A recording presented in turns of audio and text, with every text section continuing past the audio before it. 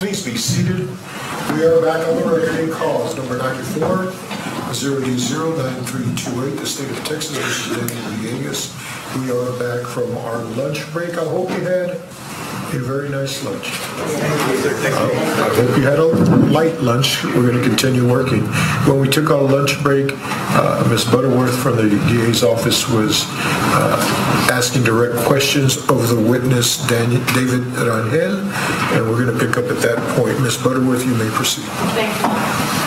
All right, Mr. Rangel, we had a short break, and so I'm going to start with my question again. At some point, and so let me just backtrack just a tiny little bit. This statement was given to the police department on April 21st of 1993. You would agree with that, right? Yes. Both of these, the written and the typed. Correct. Then you had an opportunity, and then your cousin was arrested based on that information that same night. Were you aware of that? I was not aware of it. Okay. So I heard later, but I was not aware of it at that night. Okay, but you heard later that he was arrested on the 21st. Whatever date it was, but I did hear he was arrested. Okay.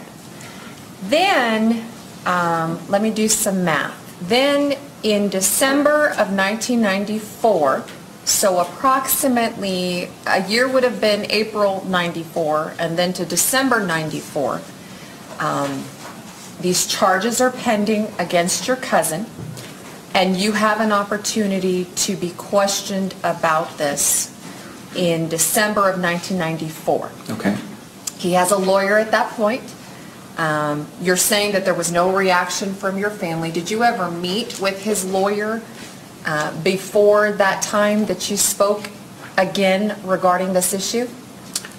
I may have. Okay. Again, but it's been a while. Okay, so you may have met with his lawyer, and it's now been approximately a year and a half later. These charges are pending against your cousin, and you have an opportunity to talk about this again. Are you following me? Your Honor, I'm going to object to leading. Just a little leeway, but in this area, but I will take your objection under advisement. Are you following me? So now we're talking about an opportunity that you've had to talk or to talk more about this issue in December of 94. Okay. All right. At that point, do we hear this, do you talk about the fact that you had told the El Paso Police Department that your cousin had used a shotgun and that part in your statement was not true? Is that the first time? Rephrase that, I'm sorry. Sure. Is that the first time you talk about the fact that you had actually told the El Paso Police Department that your cousin had told you used a shotgun? No, it was mentioned when I was being interrogated by Marcus. Okay, right, but this is the first time you tell anybody else. I understand. So maybe let's back up. Your Honor, I'm going to object. It's compound, and she's misrepresenting the statement. She asked a question. I'm going to ask for a legal objection. I'm making my objection. A legal objection. Argumentative, Your Honor. Misstating facts, not in evidence. I'm going to overrule those, but I need you to ask one question at a time. Yes, Judge. To this one. All right. Why don't you tell the ladies and gentlemen of the jury what you want to tell them regarding the shotgun? So these two statements, right, I'm looking at them, and I do remember the reason why this one versus this one, my own handwritten statement, there's a lot less information versus this one, is because Marcus started typing his own words into some of these. And you're asking me, is this true? And I'm like, yes, this was said. But like I told Marcus, I knew it to be false. That's what I kept telling Marcus the entire time. And so in regards to the shotgun, when I mentioned the shotgun several times to Marcus, Marcus didn't like that answer. So he kept yelling at me, saying, no, that's not correct. That's not correct. So I didn't know what he needed and what he wanted for me to say. Okay. So after your cousin is arrested in April of 1993, When did you go back to the police department or the DA's office and say, I need to explain to you that this isn't true, or however it is that you said happened? When did you listen to my question, when did you go back to the police department? Your cousin has been arrested for capital murder. When did you go back to the police department to tell anyone about what happened to you on April 21st of 1993? I don't go back to the police. You never went to the police with this information? Not that I'm aware of, no ma'am. But you're going to be, do you know what you did? Did you go back to the police department to tell them? Objection compound. I'm sorry, rephrase that. Did you go back to the police department after your cousin gets arrested for capital murder to clear this up, to tell somebody what happened? I don't believe so, and the reason being was because of the way that the detectives handled me the first time. I was actually afraid to go back. I didn't want to experience what I experienced that time of being interrogated. The answer is no. You never went back to a police department to clear up any of this. The answer is no. Correct. Never came. I don't remember that. Okay. Never came to the DA's office to talk to anyone with the DA's office to clear up any of this. No. The first time that we hear about this is when you're given an opportunity to talk about it in December of 1994 after you've met with your cousin's lawyer. Is that correct? I believe so.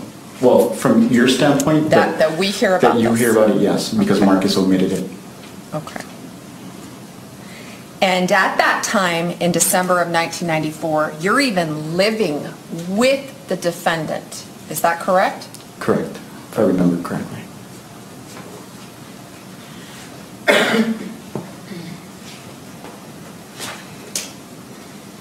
And so you're having to answer questions about the fact that you came forward and gave this information regarding your cousin while you're living with him. I'm going to object leading. She continues to lead the witness on direct.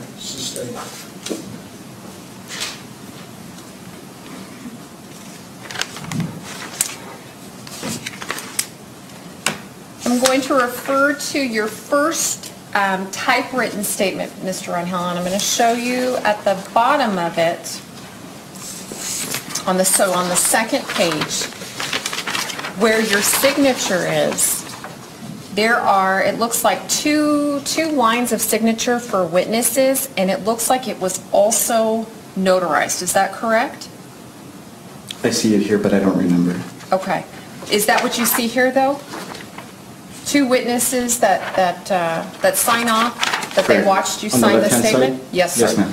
That they watched you sign the statement, and it looks like it was also notarized. Your statement was notarized as well. Do you see that? Yes, I do, on the right-hand side by Dwayne Johnson. Okay. And are you suggesting that these people also were, well, you tell me, were they part of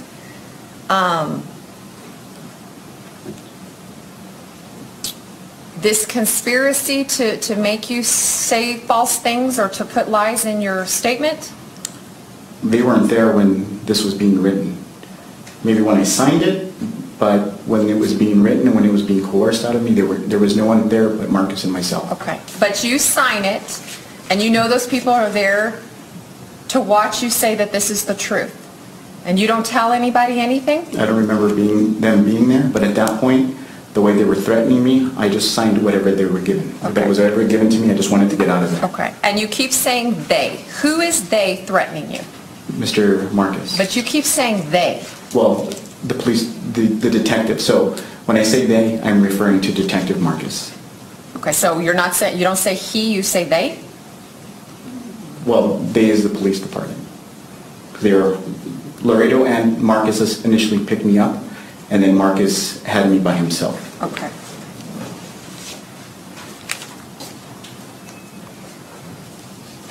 Even though you have said that Detective Marcus is the one that was typing this up, we have gone through this, and everything in this is the truth except for the part about the gun. Is that correct? This is the truth, even though I knew that it was bullshit. Listen to my question. Is this the truth? Is this what your cousin told you? Is all of this correct, except for the part about the gun? This is correct. This is what your cousin told you. Well, I'm just making sure that I'm trying to understand correctly.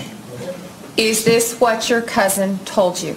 Yes. This is the truth. Listen to my question. I promise you're going to have an opportunity. Is this the truth? Is this what your cousin told you? What is that? I'm going to object to compound. There's a difference in what Mr. Villegas told him and whether it's the truth. Sir. Answer the question. Well, this is the reason why I'm... You want to give an explanation.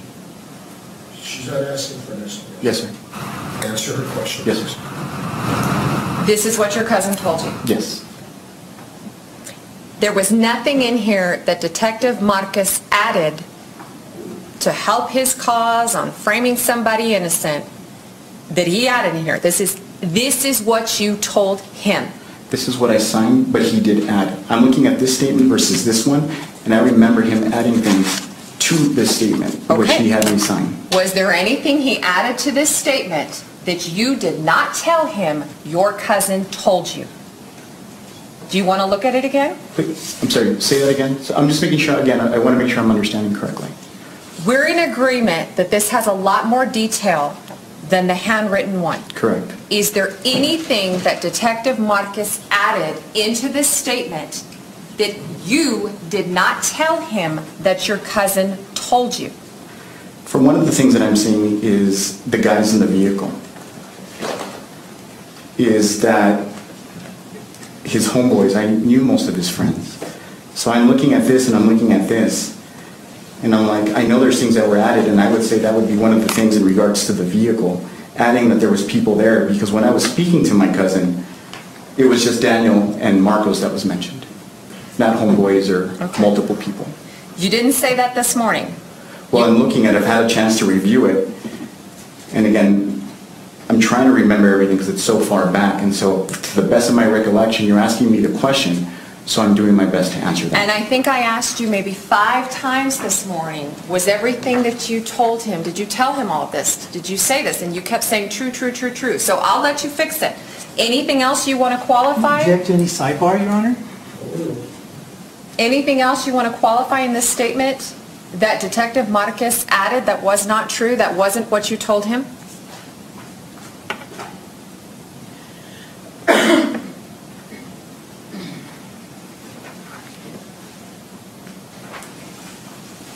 I think that's the biggest one now.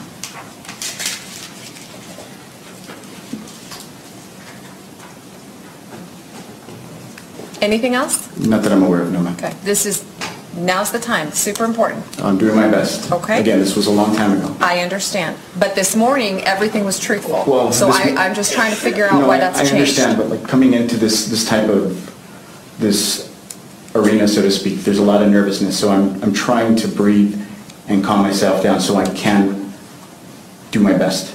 Okay. All right. So I'm going to give you the opportunity. Nothing else that he planted or put in here that you did not tell him? From what I'm seeing, from the main one is the guys in the vehicle. Right now, I'm skimming it. I'm trying to do my best, but that's what I'm seeing currently. Okay. And so 25 years later, as you sit here on this witness stand, yes, ma'am. You now say, I didn't tell him that. I didn't say that he was with other homeboys from B&E. Correct. You remember that? I'm looking at these statements, and that's, again, I'm doing my best to remember, and that's what I'm remembering. Like Daniel, from my recollection from the conversation, it was only Daniel and Marcos Gonzalez. Okay. So let's look at your handwritten one again. Do me a favor. Look at the last line. This is your handwriting. So this isn't Detective Marquez putting anything in. The only other passenger that I knew was Marcos. The other ones were his homeboys from B&E. When I was writing out, there was 2. This is the second one. When I was writing the first one, there was a lot of things that the detective did not want me to, he either did not want me to put or he asked me to change. Okay. So this is your handwriting? Correct. It is my handwriting. It's in there. This is your handwriting. Correct. It says that there's the other ones were his homeboys from V&E. Correct. And so you're saying, what now? At first you were explaining that he must have changed it in the typewriter. How is he changing your handwriting? There were certain things that he omitted and had me put in. When I was sitting there, essentially Marcus said if I didn't do the things he asked, he was going to charge me with a crime. So when you're a 17-year-old kid and you're faced with these types of allegations and you're feeling it, there's a lot of things that you're willing to do and not do. And so I don't remember writing this, and for the most part, again, Marcus had me add and omit certain things. So this is what I'm telling you with the best of my ability today. Okay. All right. I do appreciate your help, Mr. Reno. I pass the witness. Mr. Spencer. Good afternoon, Mr. Rangel. Good afternoon, sir.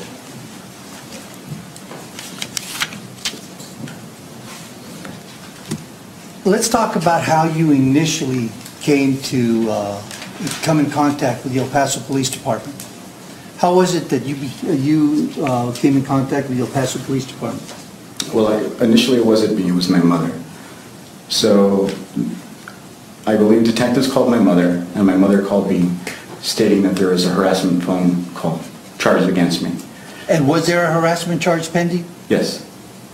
Yes, there was. The records indicate there was a harassment call pending. Correct. And so you were told to come in to talk about the telephone harassment? My mom says, call the detectives, take care of it, and so I immediately did it so I wouldn't be in trouble, so to speak. So what they told me was, if you come, you're just going to sign a few documents, we'll release you. It was more of like, they made it seem it was more of like a matter of formality.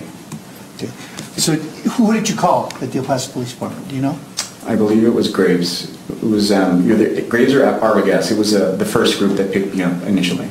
And they took you down to the CAP office? They took me down to the substation in the Northeast, which I believe was in Hondo Pass at the time.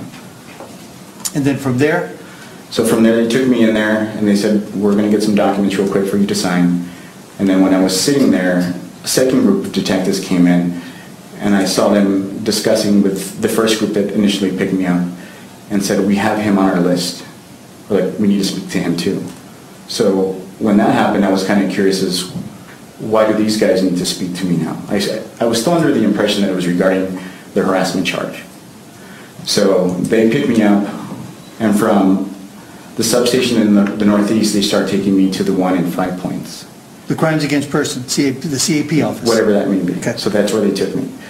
And so now I'm getting a little nervous because I'm like, it seems more than just harassment charges. So I asked him kind of nervously, is there something going on? Am I in trouble? And he's like, oh yeah, you're in trouble. And he didn't want to tell me what was going on. So that car ride was really long for me. From the Northeast to Central, my mind starts racing. I'm kind of wondering what's going on at this point. So you eventually get to CAP, and which is the detective that you spoke with? In 5 Points? Yes, sir. Marcus. Okay. Detective Marcus. So what does Marcus tell you? So we get there, and I ask him what's going on. He says that he knows someone that says that I'm guilty of capital murder. So he starts saying that I'm guilty of it. And at that point, I don't know what he's talking about. I'm like, what are you talking about? He's like, oh, we know you did it. And I'm like, did what? We know you killed those boys. And at that point, my mind starts racing. That's when things start to go really fast. Were you scared? Definitely. Like, even talking about it right now still kind of puts me in that moment. And that fear comes back, even as a 42-year-old man. So it's, sorry, it is tough. And he goes, we know you did it. So the detectives are accusing you of a capital murder? Correct. And they told you about the 2 boys in Northeast El Paso? Yes, they said that they had someone to pin me in. And so he asks me, tell us why you did it. I'm like, I had no idea. I'm just there wondering, first of all, why am I there to begin with? And then why are they trying to charge me with murder? And so we're going there back and forth, I don't know, maybe a matter of a few hours. I couldn't tell you exactly what time. So I started thinking to myself, you know, what is it? I'm just trying to search my mind. What is it? What are they trying to say? And then so I asked him, I go, are you talking about the story my cousin told me? And he's like, yeah, tell me that. Tell me the story your cousin told me. And so I started writing down, which was the first statement that I keep talking about that Mr. Marcus threw away. And so I wrote down what he told me, and then he gets the paper and he crumbles it up and he says, no, that's not correct. That's not right. Now, so let's talk about that conversation. So at some point you had a conversation with Daniel. This was a few days, this was maybe several days after April 10th of 1993, correct? The initial conversation that we were talking about earlier? Mm-hmm. Correct. So I was at a friend's restaurant, one of my best friends who was my next door neighbor at the time. And we used to, I believe it was called La Mexicana off of Chelsea Street. We used to help his father do like chores after school. We would go, we would hang out, we'd eat, we'd do chores.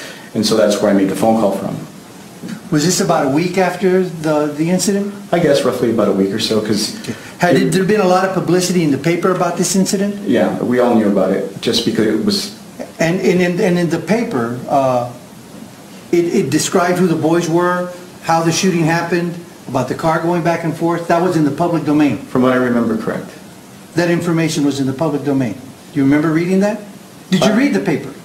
I did read the paper. I like to read a lot. That was kind of my reputation as a kid, was being a nerd, so to speak. Okay. So you make a phone call, you're talking to Daniel, Mm-hmm. and he makes a statement to you about him being the shooter, right? Guess who did it? Right? Correct. And then, did you take him seriously? No.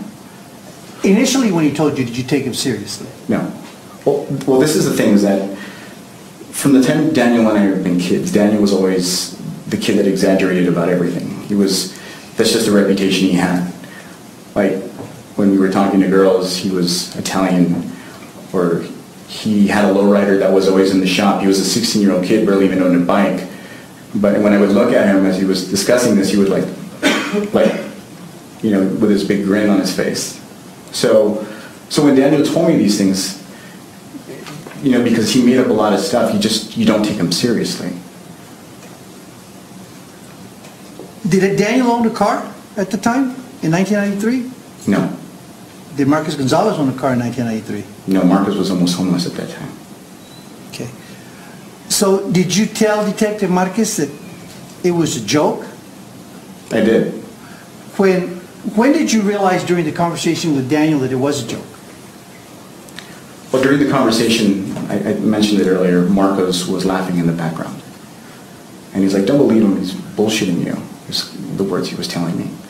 And then did they laugh? Well, everyone was laughing. Again, we used to one-up one another. And so me being, I guess, naive, they would say a lot of things a lot, and before, prior, when I was a little younger, I used to believe a lot of these stories, but as we got older, I always knew Daniel not to be very honest.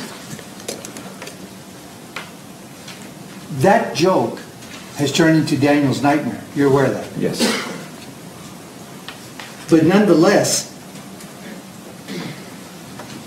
when he told you that, and he clarified that and he told you that he was just joking, did you believe that it was true? No. That he had shot those kids? No, because Daniel, the things that Daniel used to tell me, I know didn't happen. That's just the type of person he was. And in 1994, you said the same thing. You testified to the same thing, didn't you? I did, correct. And in 1995, you've said the same thing. Yes. And in 2011, you've said the same thing. Yes. You have been consistent with what you said, that he didn't mean it. It was a joke. Marcus coerced you. Marcus threatened you to charge you with capital murder. He pretty much said if I didn't sign this, that he was going to charge me with capital murder. And that, and excuse my language, I was going to get fucked in prison. At the time I was 17 years old, probably weighed about 115, 120 pounds. He says those guys are going to have their way with you. So when someone tells you that you're going to prison and you're going to get raped, you start to visualize a lot of things.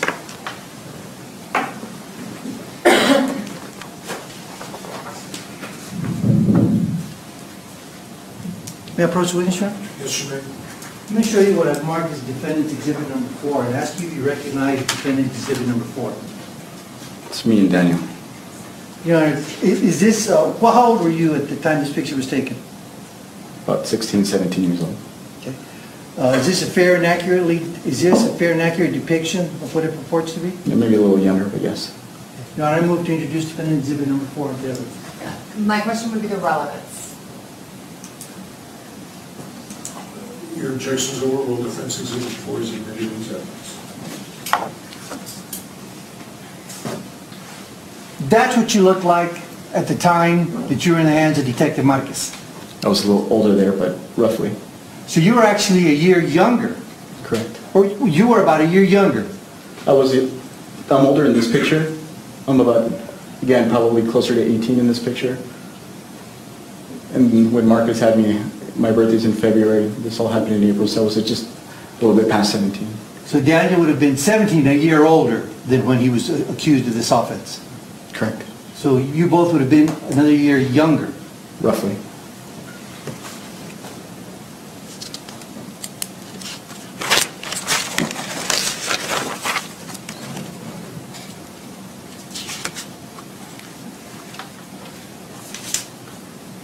Tell me, when Detective Marquez, when you wrote the first report, the first handwritten note, the indication was that you had written in there something about a shotgun, because that's what Daniel had told you when he told you on the phone, right? Correct. So every time that the prosecutor this morning kept telling you, is it true, is it true, is it true? You're telling her it was true what's in the report. Correct. Because that's what's in the report. Yes, sir. You're also telling her it was true whatever it was that Daniel told you. Correct. Okay. But did you believe it was true that he had done the shooting? No. At the time that he told you, before you knew he was joking, did you think it was true? No.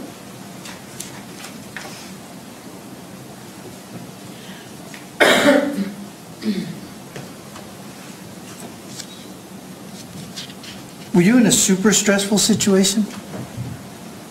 It's probably the most stressful situation I've ever been in, sir. And they were asking you this morning about the relationship you have with Daniel's family. Remember that? Yes. Okay. Do you still have a good relationship with Daniel's family? Yes. You're in here testifying in a capital murder case, and you're telling the ladies and gentlemen of the jury exactly what it was that Daniel told you. Are you telling them the truth? Yes, sir. So when you tell them that Daniel told you that, that's what he told you, correct? Correct. But you're also telling them that he was joking, and you told the detective he was joking, and you told him that over and over again, correct? Yes, but he didn't want to hear it. Detective Marcus pretty much told me that, he didn't want to hear what I had to say in regards to that. And again, the statements that I did when I first wrote it, when he threw it away, making me write this one again, it's still hard. So this picture was after Daniel had already been charged, but you still had maintained a good relationship. Yes. Still do. Daniel understands what you went through with Detective Marquez. When Detective Marquez threw away the first statement, what did he tell you? He said it's not correct. He didn't like the fact that the shotgun was in there. That was the biggest out of all of it. That was the biggest one that he did not like in the statement. Prosecutor is being critical of you, telling you, why didn't you go back to the police department? Argumentative, Judge. Let's rephrase your question. Have any sidebar argument? The prosecutor asked you, why didn't you go back to the police department? The same police department, to the same detective that threatened you with capital murder, and tell him what you had already told him. Correct? She asked you that? Correct. Does that make any sense? That's why I told Ms. Butterworth, why would I go there after what they did to me? Did you trust Detective Marquez? No. Did you think if you went and told Detective Marquez, he'd say, okay, let me correct your statement for you, David Rangel. Did you think he would do that? No.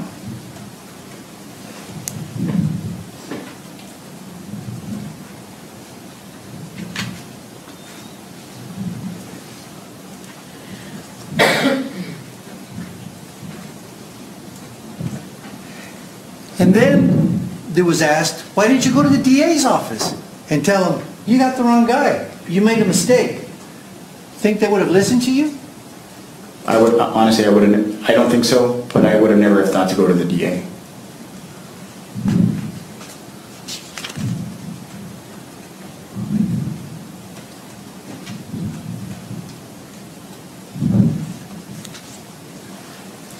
Every time that you've been asked about whether or not you thought Daniel was serious or whether he was joking, what has been your testimony under oath? Every single time you've asked. I've always said that I thought Daniel was joking. Say that again? I've always said I thought Daniel was joking. That you thought he was guilty? Joking. Joking.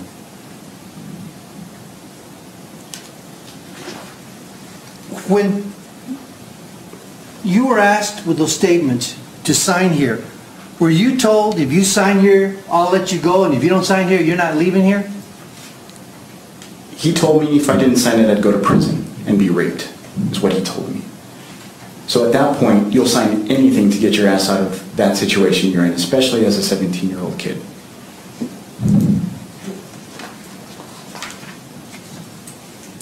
You nervous, Steve?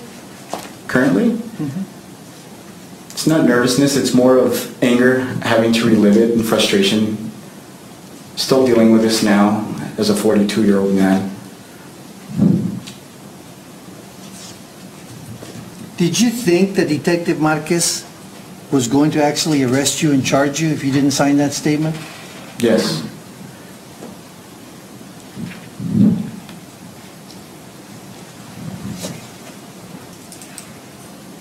Let the record reflect, and I'm tendering to the prosecutor Defendant's Exhibit 5 and 6, the newspaper clippings of April 11, 1993, and April 12th of 1993, the El Paso Times, the El Paso Herald Post. And if I just may have a second, maybe Yes, ma'am. after this witness to authenticate that these are correct? So there was publicity and there was information in the public domain of what the police knew of what had occurred. Is that correct? Yes, sir. And that was information that both Daniel knew and the public knew and you knew as well, correct? Correct. And not surprisingly, what's in your statement tracks a lot of what's in the public domain. That doesn't surprise you, does it? No. It's not something that's personal or just maybe the shooters knew. It's something that was put out into the public domain. Isn't that true? Correct.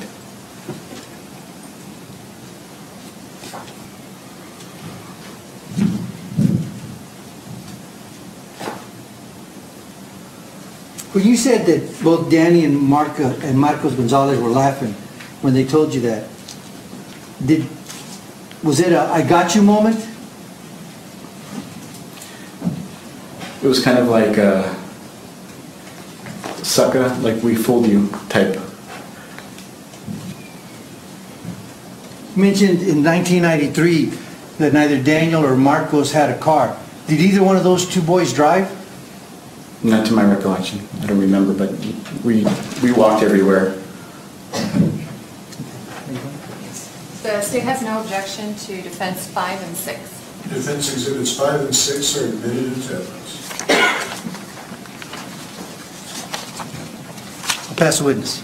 Ms. Bowden. I have no further questions, but I would like to offer States Exhibit 40 and 41, which are the statements, so that the jury can compare the content of these statements to the content of what's in the newspaper articles. Can you judge? Still, statements are not admissible under the rules. His statements. Your legal objection is Hearsay. sustained. Sir, you're still subject to recall? Yes, sir. That means we may call you back and you're still under the subpoena power? Yes, sir. But you are free to leave. Please leave your phone number with my bailiff. And if we call you, you need to be back within 20 minutes of receiving a call. Okay. Well, I've seen your traffic. Is it okay if maybe about 30 if I'm gone? You know, I have said 20 minutes for 21 years, and I probably need to make it 45 minutes. And so I will make it 45 minutes. You're correct. Thank you, sir. Thank you.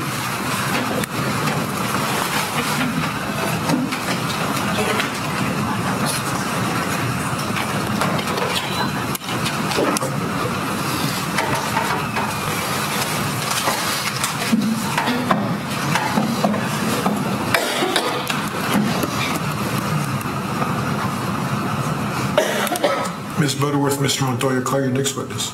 Thank you, Your Honor. At this time, the state calls Fernando Lujan. Can we approach? Yes, you may.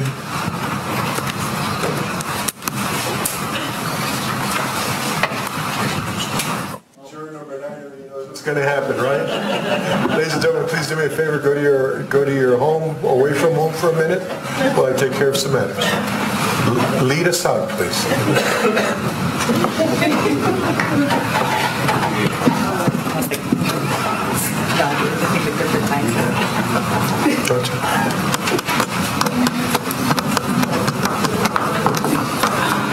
If that's the next witness, he needs to get rid of that gun. No, he's not. He just did. Never mind.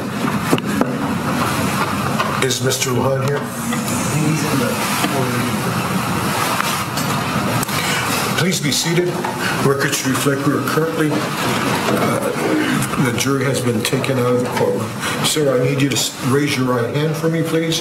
Do you swear or affirm the testimony you're about to give in these proceedings shall be the truth, the whole truth, and nothing but the truth, so help you God? Please be seated. For the record, sir, I do need your name. I need you to spell your last name for us. My name is Fernando Lujan. L-U-J-N, Lujan. Armando or Fernando? Fernando. Okay. Mr. Lujan, it has been made, come to my attention that there is a possibility that once one or the other of the lawyers in this case begin questioning you about whatever it is that you've been brought here for, that at some point you may say that you don't want to answer a question or that you want to invoke your Fifth Amendment right to remain silent. I don't know if you know what that means. I don't know if you mean, you know, it is taking the Fifth. And before you answer my question, you need to understand that should the prosecutor start asking you questions and 20 minutes later you don't want to answer, you would have to answer. And if you didn't object and then the other side started asking you questions, you have to continue to answer questions. You couldn't pick and choose which questions you wanted to answer and which questions you didn't. Before asking you if it is your intention not to answer any questions or to invoke your right not to answer questions, would you like to have a lawyer appointed to you to discuss the issue that may have been brought to my attention? Yes, I want to intern. Judge, but for a second, first of all, I didn't know that he was coming in to take the fifth, so this is something that the defense knew. Not sure how.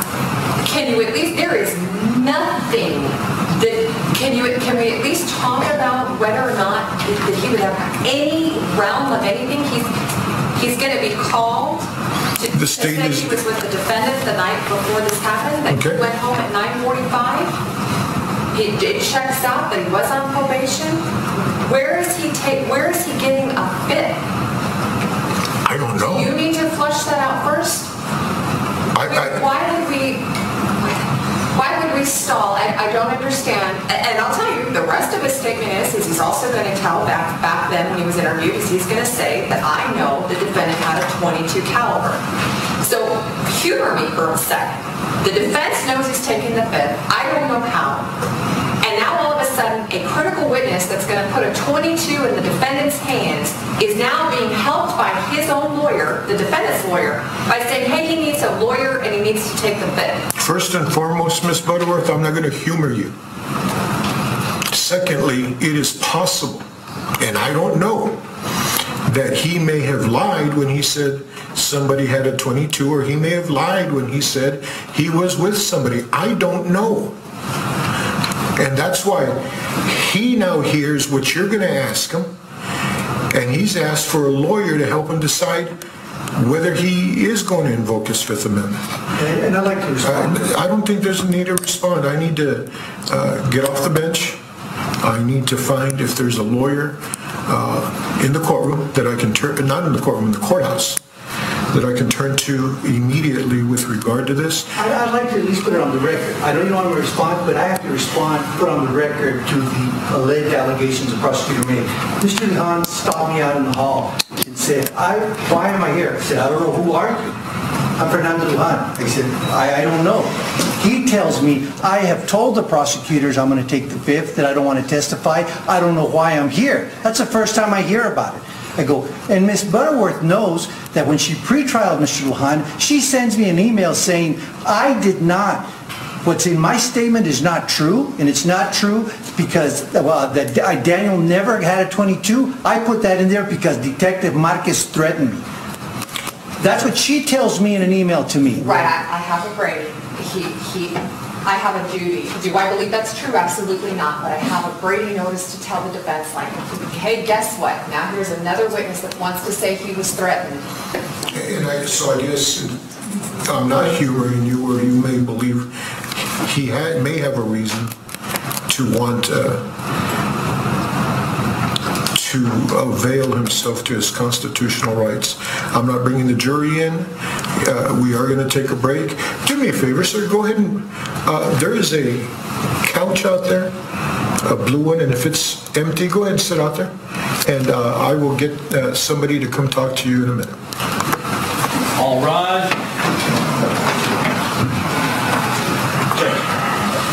May I give you his statement, Judge? Let me see. Here.